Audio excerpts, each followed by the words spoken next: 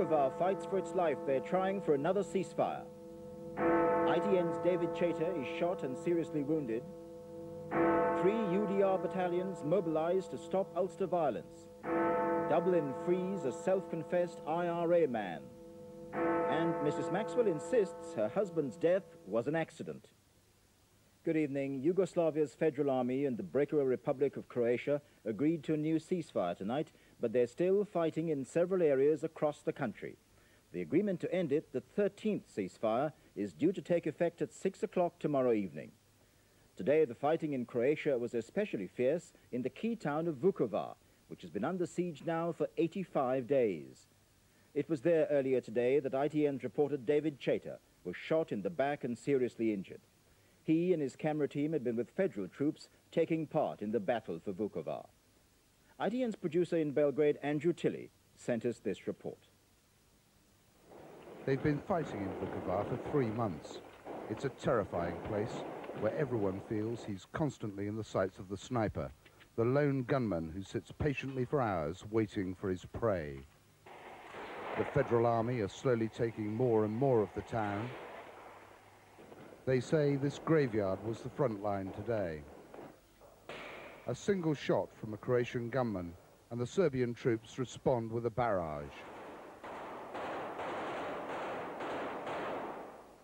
Hundreds of rounds in the general direction of where the shot was fired. And across the front line, a rifle grenade. It's a frightening, exhausting daily grind, and it shows on the faces of the mainly conscript army, soldiers who were told the town would fall in days, who've been here for months. Terrifying too for the residents of the town. They've been in cellars for months, feeding on each other's fears of what the enemy will do to them. More die every day, but neither side will reveal the casualty figures. David Chater and his crew moved into an area taken by the federal troops only hours earlier. They were filming a Serbian gunman when they came under fire.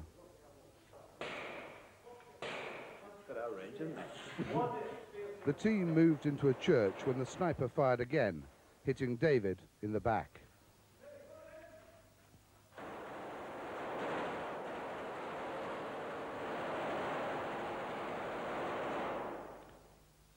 He was fully conscious and talked to the soldiers who came to his aid.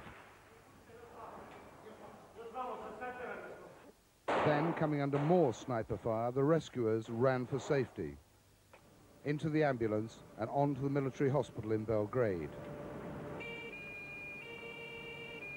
Andrew Tilley, News at 10, Yugoslavia. Tonight, David Chater is in intensive care in the military hospital in Belgrade. He's undergone a 5-hour operation, and doctors say his condition is serious but not critical. David, who's 38 and married, has worked for ITN for 13 years. The camera crew who were with him, John Martin and John Boyce, were both unhurt. They are now also in Belgrade. Croatia has again told Serbia that it will lift its blockade of Federal Army barracks inside the rebel republic. It wants all the troops out by Christmas. A United Nations peacekeeping force could be sent to Yugoslavia. The UN Special Envoy, Mr. Cyrus Vance, is on his way there to discuss the possibility. A local ceasefire in the Adriatic port of Dubrovnik has mainly held today, but shots were fired near a hydrofoil chartered by the United Nations Children's Fund to evacuate sick youngsters from the besieged city. And another Adriatic port, Split, has come under fire from Federal Army gunboats.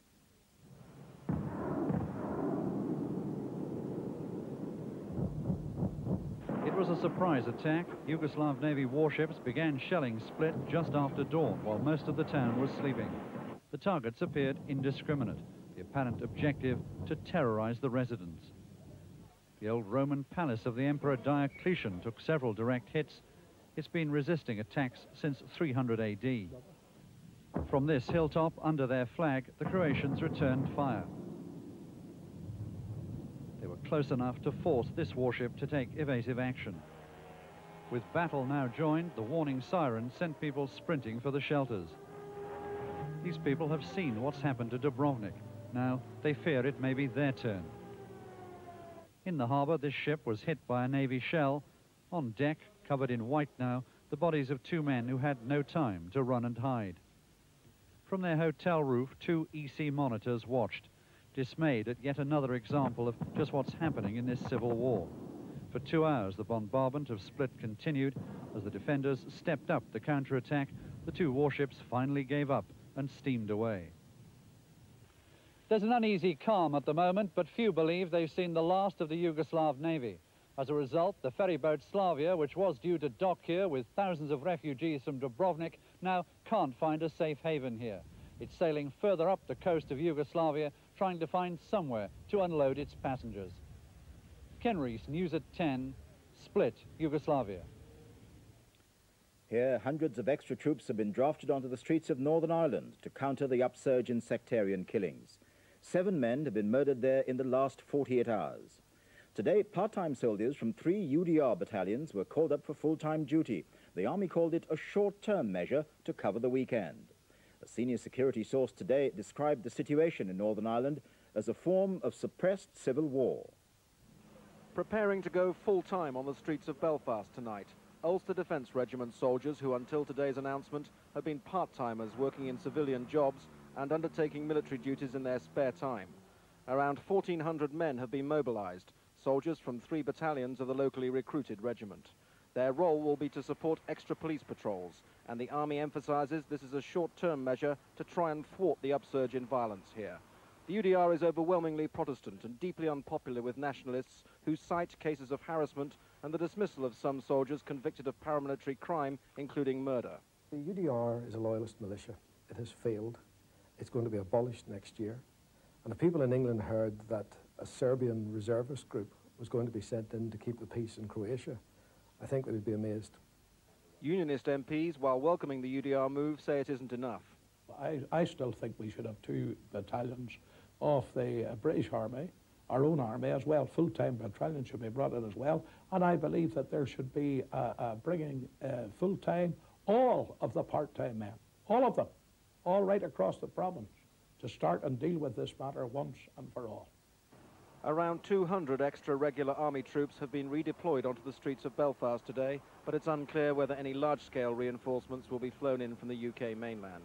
The extra UDR cover will be deployed in Belfast, its outskirts, and Craigavon, where loyalist gunmen from the outlawed Ulster Volunteer Force shot dead 3 men. The victims were workers driving home from a late-night shift. Gunmen opened fire on 1 car, hitting 2 Catholics. Fergal McGee, aged 28, and 43-year-old Desi Rogers died. Protestant John Lavery, who was in a car behind, was also shot and died later in hospital. The factory where the men were employed, which has a mixed Protestant-Catholic workforce, closed as a mark of respect. The closure of the factory today, as far as we're concerned, the workers, is a protest to the government and the politicians to get out there and do something about it. We're just sick of this. People being picked out, going to our work. And what else can we say? And the ruin of a church in a village near Lisbon, which police believe was set on fire by loyalists just after the shootings, was yet another pointer to the depth of hatred endemic in the small violent minority engaged in revenge killings. Tonight in Belfast, after 7 deaths in the space of 36 hours, the city is preparing for the funerals tomorrow morning of the 4 Protestants shot dead by the IRA on Wednesday night. In keeping with the intensive police operation now going on, there's likely to be heavy security at the funerals. Andrew Simmons, News at 10, Belfast. The Irish Supreme Court has set free an IRA man wanted in Northern Ireland on an arms charge. It refused to extradite Anthony Sloan because he'd already served a jail sentence in the Republic, and it upheld an earlier ruling that the arms charge had political motivations which prevented extradition under Irish law. The Irish Justice Minister, Mr Ray Burke, has promised a review of the legislation. Anthony Sloan's release is another political embarrassment in the long-running sore over Anglo-Irish extraditions. Supported today by leading anti-extradition campaigner Paddy Ryan and Desi Ellis, himself acquitted by the Old Bailey on terrorist charges, Sloan argued that his motives for possessing a machine gun were political under Ireland's 1987 Extradition Act. Ireland's Chief Justice said the Act specifically said using a machine gun was not political, but simply possessing one could be. Sloan had escaped from Belfast's Crumlin Road jail while serving a sentence for the possession and for unlawful imprisonment. Sloan's case succeeded because the court upheld an earlier ruling that the possession of a firearm could be construed a political offence, and that he'd already served enough time here in the Republic of Ireland to cover the sentence for the second offence that of the unlawful imprisonment of a prison officer. Afterwards, Sloan, whose voice we cannot transmit under the broadcasting regulations, pledged he'd now campaign against any future extraditions. Past cases like that of Dermot Finucane and James Clark have failed on technicalities. The 1987 Act was supposed to tighten those loopholes. The Northern Ireland Secretary, Peter Brooke, will raise this apparent new flaw in Ireland's laws as a matter of urgency at next week's Anglo-Irish conference. The Irish government had advised us that we should not press them to change the legislation until we saw the outcome of these cases. The fact that the outcome of these cases causes us to press for the change in the legislation necessarily means it's a bad development.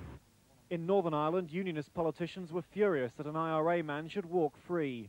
I think Mr. Brooke has got to go in spitting fire next week to the Republic of Ireland and make it quite clear that this is an unacceptable state of affairs. Another Kremlin jail escaper, Michael McKee, also won his appeal against extradition, though he's already in RUC custody. But a third convicted murderer, Paul McGee, was ordered to be extradited, but he's still on the run. An arrest warrant was issued. Even as Anthony Sloan was walking to freedom this afternoon, the Irish Justice Minister promised that he would review the law and change it if necessary.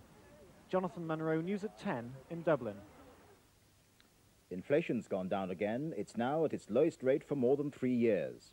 The October figure is 3.7%, down by almost half of 1% on September. But the fall wasn't as big as the Chancellor, Mr. Norman Lamont, had hoped, and he's warned that inflation could go up again for what he called technical reasons. The cost of motoring, the cost of making a phone call, and the cost of posting a letter, all these combine to keep the inflation rate higher than expected. Petrol is the chief reason that inflation has fallen. It's cheaper now than it was a year ago, when in the wake of the invasion of Kuwait, oil prices soared. My advice is don't be fooled. This problem isn't licked yet. We still have higher inflation in both Germany and France. Prices are still going up. The Germans are not only better at coping with inflation, but they've better unemployment figures and they've better growth records, even despite the fact that they're now having to tackle the unique problems of reunification. Talk of Germany touches a raw nerve. Last month, Mr. Lamont said he'd soon be the first Chancellor in years to bring British inflation below Germany's. He'll be disappointed it didn't happen today. All Chancellors look enviously at the German Bundesbank with its record second to none in controlling inflation. From the rubble of the Second World War, Germany emerged determined to defeat inflation. So while in the early 50s in the UK, inflation under Clement Attlee took off, then began to ease, in Germany prices were falling, what's called deflation.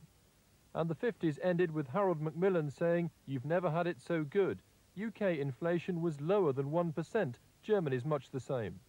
During the 60s, with German industry booming, inflation rates weren't far apart. 1967 was the last time the UK was below Germany. But in the Wilson years of the 70s, inflation climbed way above Germany. Under Margaret Thatcher it fell, but still above German levels. Then German monetary union pushed up German inflation. Now the two are almost level pegging. As long as we remain in the European exchange rate mechanism and persist with a firm exchange rate, there's no reason to believe that our inflation performance won't stay in line with theirs more or less indefinitely. Our first priority is to maintain the pound in its position within the ERM, and we obviously have more flexibility, have had more flexibility as inflation has come down, but we've got to look at both factors together and give priority to maintaining the currency. But maintaining the currency means keeping interest rates high. So high the economy may not accelerate out of recession as quickly as the Chancellor wants. A Labour MP today called for a government statement on allegations that Robert Maxwell was murdered because he said, "Dead men tell no tales." But in her first television interview, Mrs. Maxwell tells ITN she's sure her husband's death was an accident. A report next. Plus, Mr. Major's battle plan for the Commons debate on Europe, and the British communist who finally admits what everyone else always suspected, that they were bankrolled by Moscow. That's in a couple of minutes.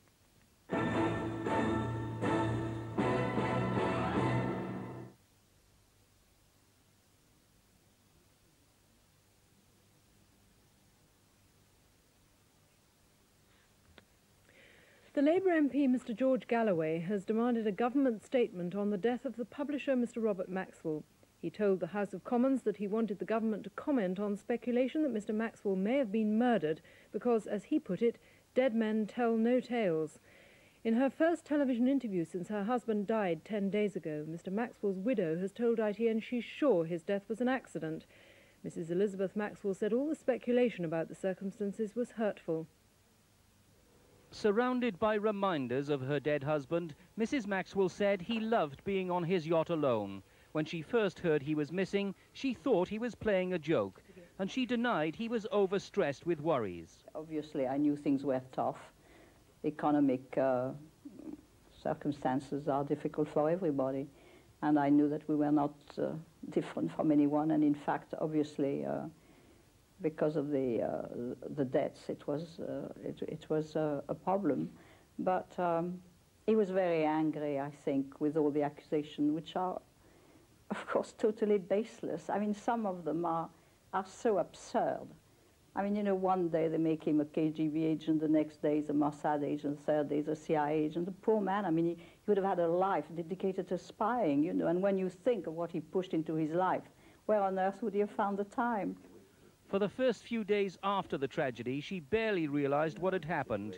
Even now, it was difficult to come to terms with the manner and suddenness of his death. I'm waiting, hoping that the autopsy will tell us what was the cause of the accident. An accident it was, whatever the accident was.